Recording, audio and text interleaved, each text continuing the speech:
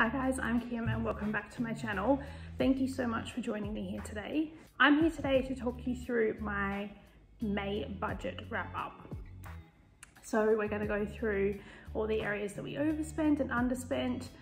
Spoiler alert, there was definitely quite some amounts of overspending, but we did end up earning more for the month than planned. So I suppose in a way we can kind of justify it. Well, that's what I tell myself anyway. The budget template and spreadsheet that I use, a version of it is actually available in my Etsy store for sale. So if that's something you're interested in, I will leave the link to that down in my bio. It is an instant download to Excel. And it also comes with a video that is on my YouTube channel on instructions on how to use it. Anyway, let's jump straight into it. So I'm just going to go through each line and let you know what we budgeted, what we actually spent and what the difference was. And then I will let you know where we're at for the month with our sinking funds, as well as give you a quick look at some little data and charts. So I planned for my income to bring in $4,799 for the month of May, and that's exactly what I bought in. Ben planned to bring in $4,400 and he ended up bringing in $5,361.40, which was $961.40 more than budgeted for. So that was definitely a win for the month. So we budgeted to bring in $9,199 between the two of us, and we actually ended up bringing in $10,160.40. So we were pretty stoked with that outcome. So now let's get down into the expenses part of it. So we planned and spent on our mortgage $1,444.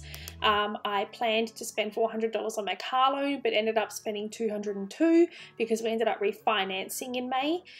So next month's June payments for the car will actually be a little bit higher to compensate for the 2 weeks that we ended up missing out on here. So we ended up not using $198 of what was budgeted. We planned and spent $320 for Ben's car. We put an extra $600 towards our savings, an extra $40 to my super, and then an extra $40 to Ben's super. We put $43.48 towards the WorkShares program, and we invested $50 for the month. Spent $80 on electricity, $100 on gas, $60 on water, $200 on council rates, $240 on Foxtel and internet, and $144 on my phone, and only $50 on Ben's phone because we found out that his bill was quite in advance, so we just cancelled a couple of payments. $84 on health insurance, $115.50 on our home and contents insurance, $56.75 on my car insurance, $70.74 on Ben's car insurance, $46.66 on both mine and Ben's car rego.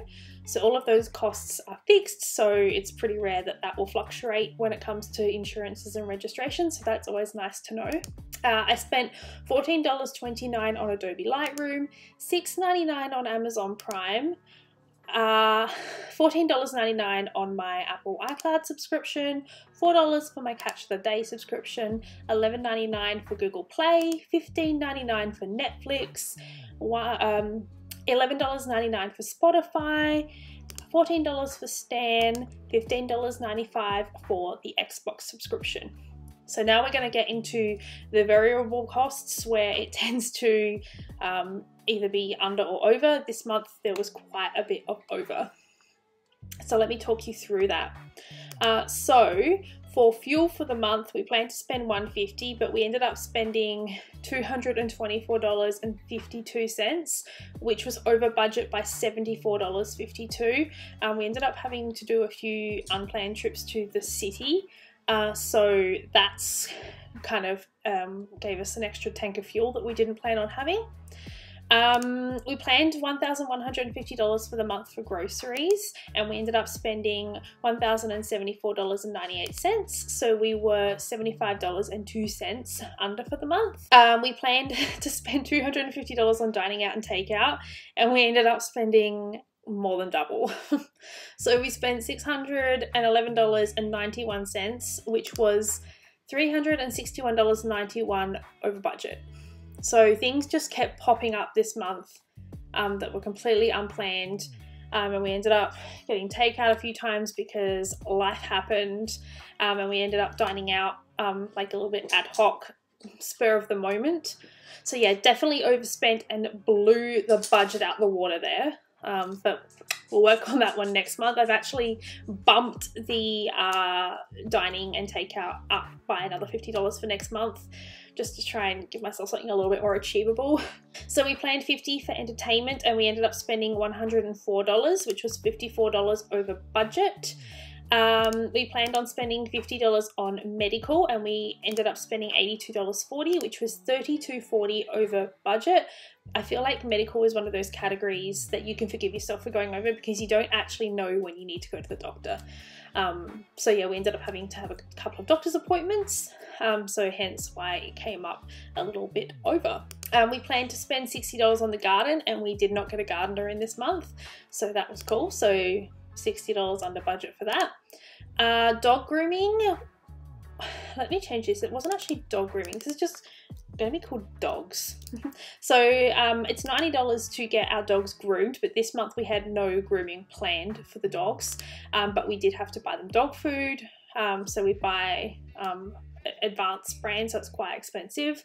So the dog food was on special, so I ended up getting an extra bag of it, which was $76.15, which left us with $13.85 in the dog category.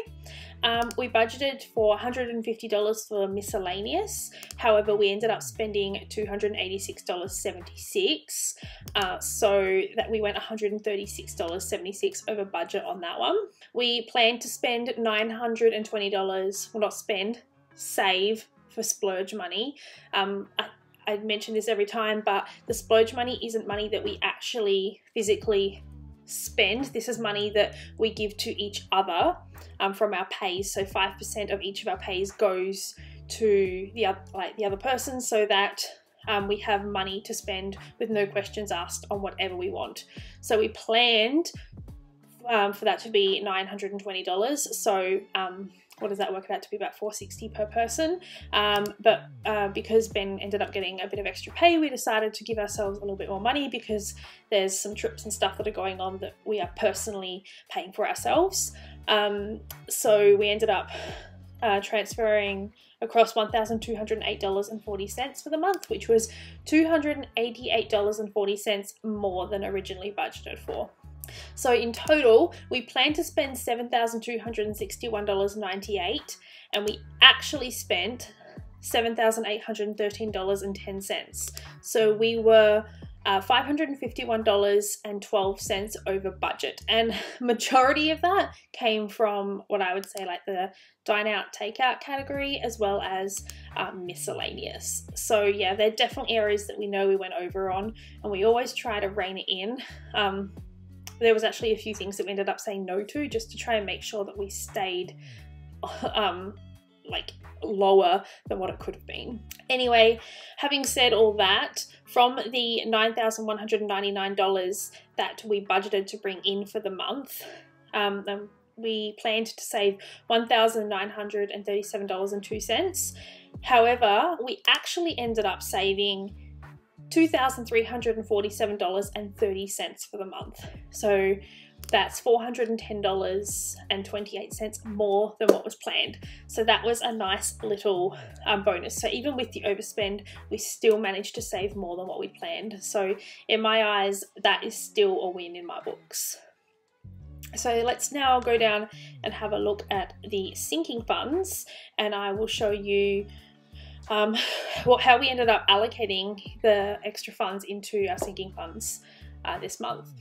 So as I mentioned, we budgeted to put $1,937.02 into our sinking funds for the month. So we had some available money on our mortgage, and because we have changed our savings goals now, we decided to pull the extra money off of the mortgage and put it into our offset savings account instead. So $2,903 was pulled off the mortgage and put into the sinking funds accounts. I'll explain that to you a little bit later as to why we did that, but for now that's what that is. And then there was extra $300 from the savings that we like to put towards every week.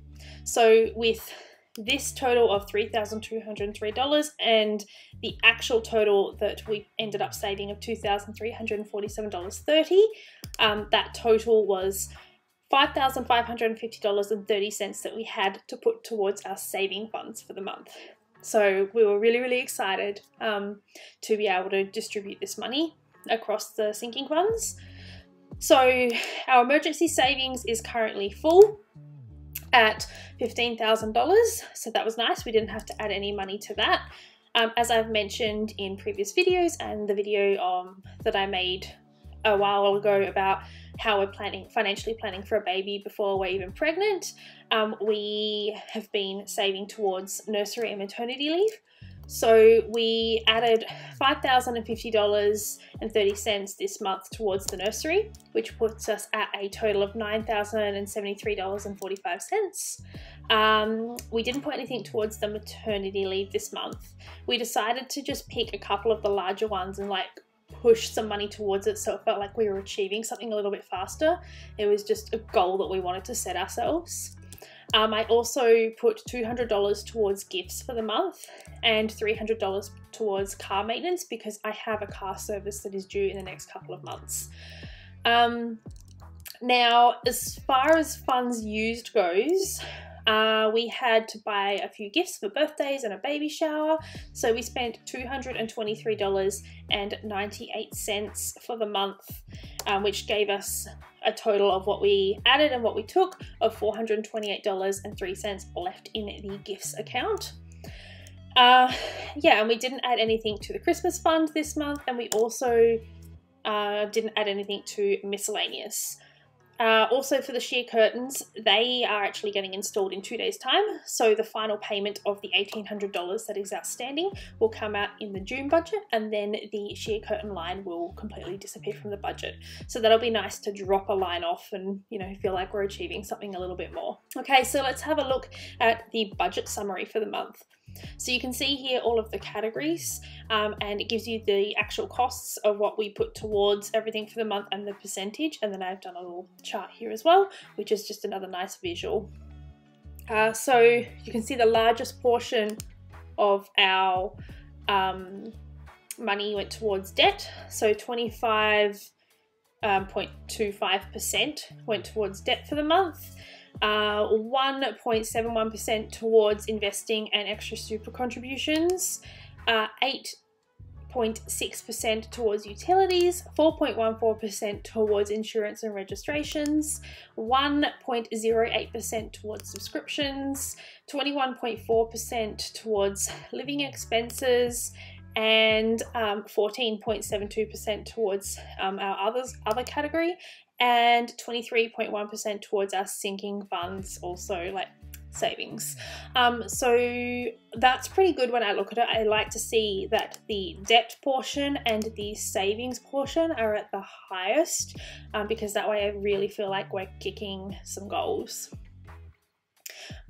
So just quickly, I'm going to give you a little bit of a look over here. Let me just move this across.